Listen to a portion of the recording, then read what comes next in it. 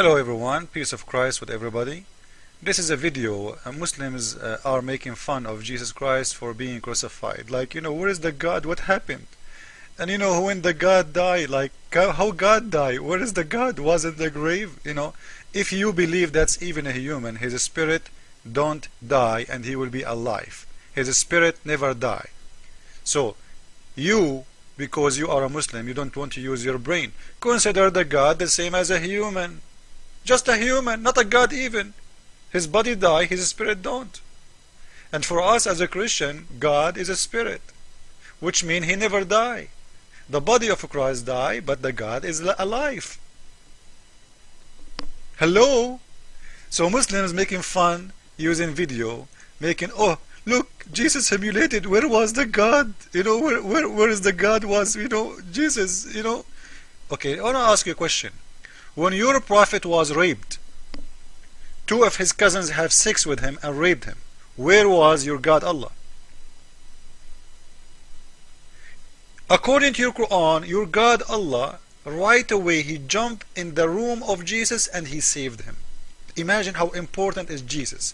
Now I want to ask you, where was your God when two cousins of Muhammad did rape him? This is Islamic website, not my website, as you see the name, Bihar al-Anwar, chapter number 21, Shia, Shia.com. This is Shia website. You want to say Shia are not Muslims? Shut up. We are sick of these lies. They are people who worship Allah, and they agree that Muhammad is a prophet, and their book is the Quran. So you shut up. So when the Shia says that Muhammad was raped by two of his cousins, we want to know why Muhammad was raped by his family, if they consider him as a family. This is a story in Bihar al-Anwar. Here we go, in case you want to see the reference. This is page number 103. Let us read together.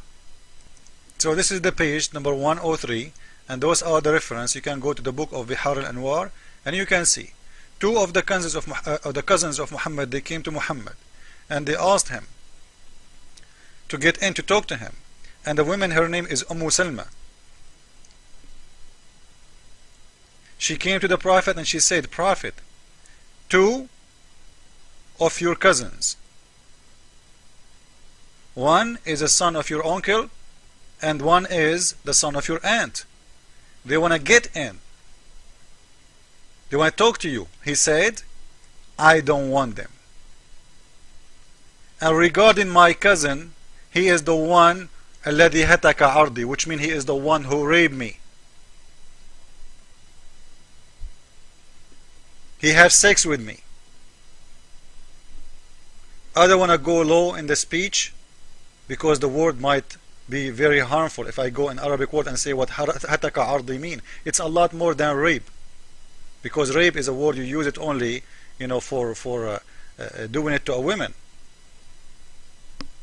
Now the cousins of Muhammad, they have sex with Muhammad when and why? What happened exactly?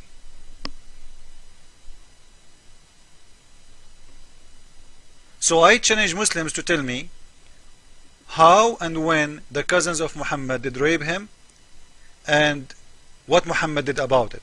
Did he rape him back?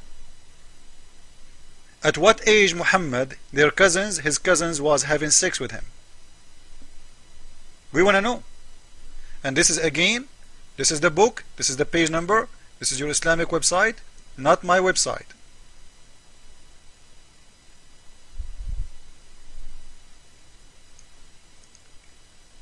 And as long you are talking, where is the God of where is the God, the power of God when Jesus was humiliated? What about you explain to me about Hassan al-Qurmuti taking the black stone, destroying the Kaaba, and using the black stone as a poo-poo room, bathroom stone for more than 40 years, and your God Allah did nothing about it? So I just showed you, your prophet was raped and Allah never moved. Hassan al-Qurmuti took the black stone, destroyed the Kaaba, Allah never moved. The American AWACS is flying in the top of Mecca, Allah never moved. Where is your God Allah? So this is why we cannot consider your prophet as a prophet of God, because he is a gay, he been raped, and people have sex with him, even his family was doing it to him. This is maybe explain why he is mentally sick and he like to have sex with kids. This is why he did marry Aisha. Jesus is Lord, Islam is false, and Muhammad been raped by his cousins. Amen.